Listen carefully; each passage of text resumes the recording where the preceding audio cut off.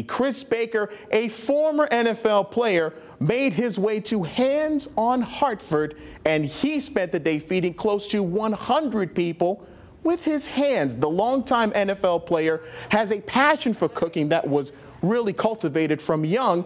And as I spoke to him, this is what he had to say about why this was so important to him.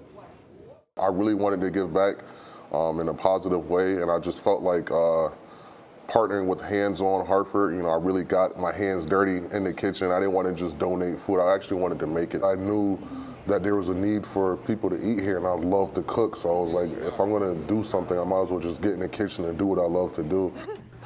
And the Windsor native, of course, will be rooting for the Warriors tonight as they look to improve on their 9-1 record. But so far, a fruitful day for all.